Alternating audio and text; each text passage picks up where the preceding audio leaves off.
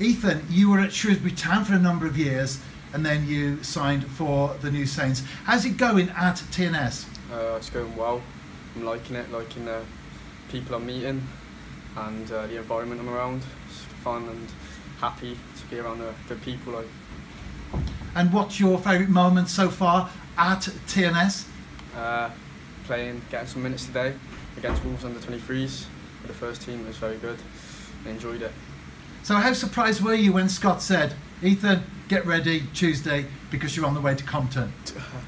I was surprised a lot, chuffed to get my opportunity, and hopefully there'll be many more to come.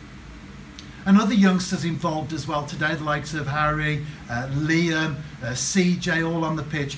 How much of an inspiration have they been to you personally?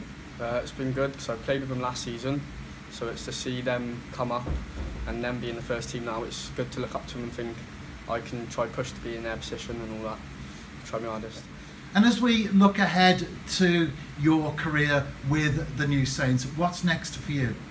Just keep pushing, keep achieving more and more. Try to reach the top of my ability and don't stop. Keep believing in myself. Well, Ethan, thank you for your time and congratulations on getting on the pitch today against Wolverhampton Wanderers. Thank you.